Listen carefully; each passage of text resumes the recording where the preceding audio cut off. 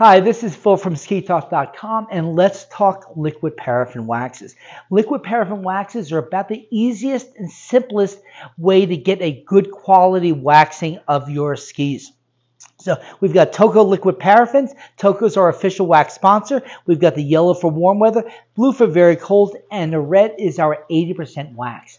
This is extremely quick and easy to use. The first thing you want to do is just clean off the base of the ski. Make sure there's no dirt in the ski. Take a spray of the wax, just a simple coat over the ski. You want to let it wait about 30 minutes or so at least, or ideally overnight.